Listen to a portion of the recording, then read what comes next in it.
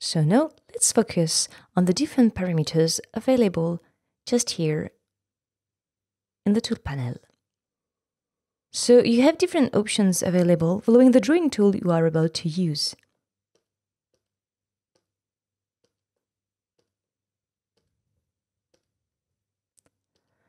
So at the moment, let's focus on the pen brush.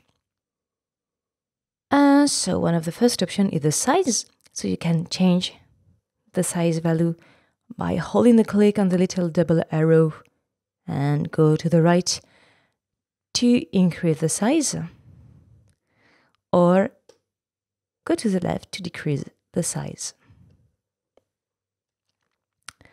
You can also use the shortcut Z. So you have this HUD that appears. You just have to hold the click and move to the right or to the left to increase or decrease your brush size.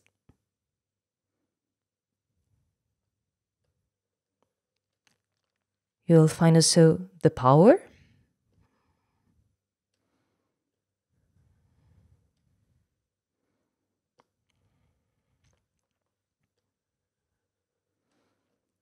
You also have the opacity level.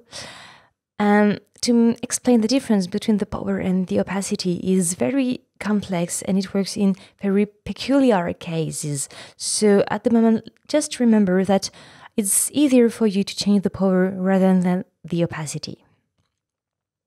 We also have the drawing mode just here. So the drawing mode makes sense especially when you have a low power, since it will allow you to draw again and again and again and again. But the drawing mode is also interesting, since once the drawing mode is enabled, if you draw something and you want to erase a little bit, you can switch from the color mode to the erase mode by using the right click from your mouse or your stylus. So I use the tip of the stylus, and here I use the right click.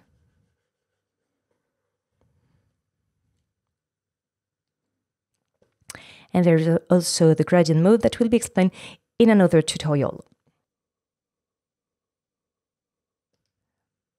You'll notice two little letters just near from the size and the power. We have a P and we have a C. Actually, this space, when you can see a little letter, means there is a connection available. A connection is a way a parameter will be influenced by your tablet, by the way you are drawing on your tablet. So P for pressure and C for constant. It means constant, there's no change. With P for pressure, it just means that the pressure affects the size. Make it bigger.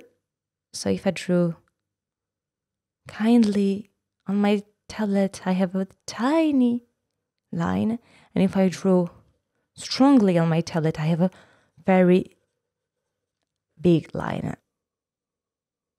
You can change the connection by clicking on the letter. You have different modes, so you have constant, and then it definitely won't affect the size.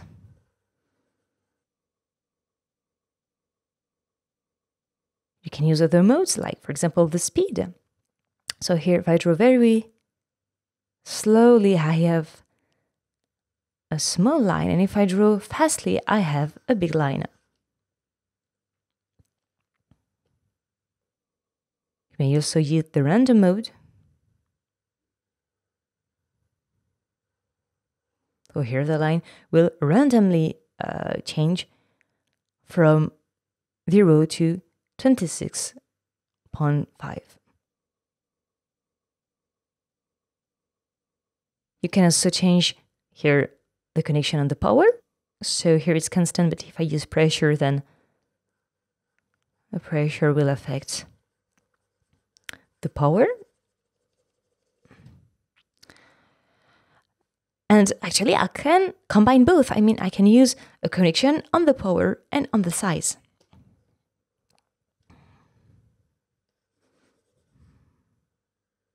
If I draw slowly, I have a tiny line.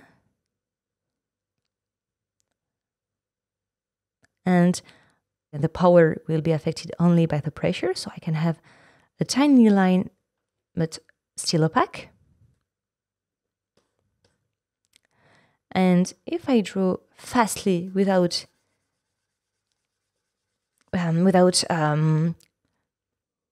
having a lot of pressure on my stylus, on my tablet, I have a big line, but still a little bit transparent. And if I draw fast and go very strong on my tablet, then I have a big line and opaque at the same time. So you have different parameters available following the tools. For example, with a pencil brush, you can even decide, for example, the grain soft or hard.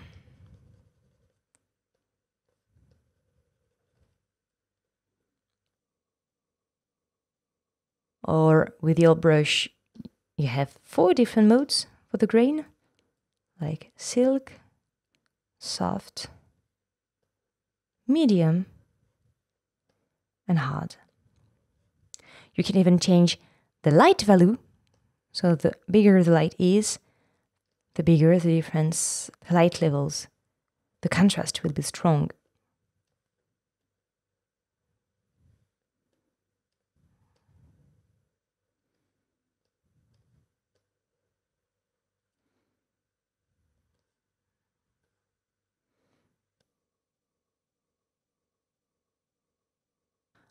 And let's focus now on the airbrush. With the airbrush, and by the way, not only with the airbrush, we also have it with the pencil brush and the oil brush. We have here a little graphic. If I click on this graphic, actually, I will affect the aspect, not really the aspect, but the profile of my brush.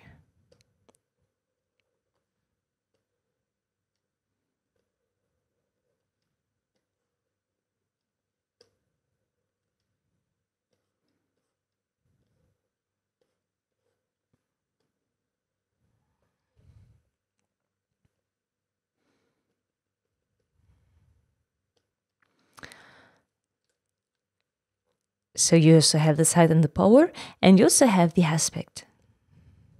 The aspect will change the ratio of the brush. So you can have a thin brush or a round shape. You may also change the angle value.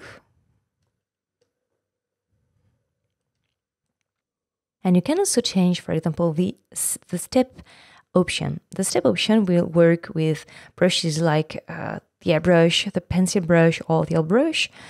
Actually, those brush, airbrush, pencil brush, or oil brush are just like stamp, you know. And by changing the step value, you change the gap between each stamp. So if I disable this option, then there is no gap anymore. And my brush is now more opaque.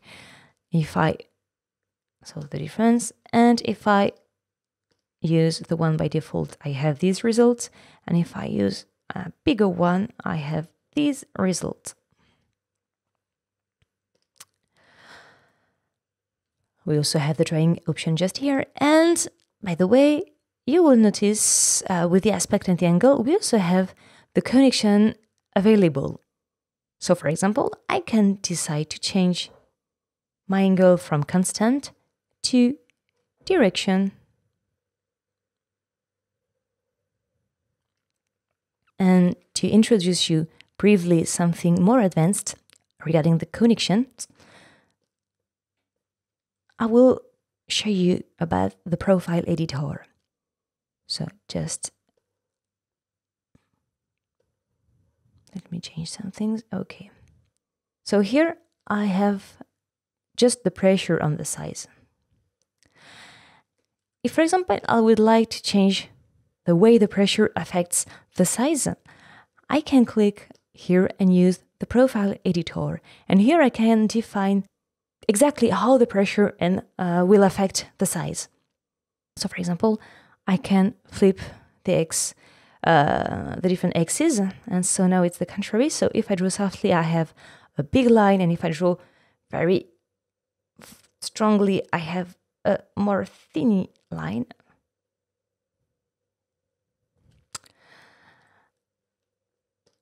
I can also play on some gradients, and so I have some, you see, not really random, but it looks like random pressure. And we can also play on splines. And so, for example, here make a big gap. It's small or very big, you see, because of this straight line.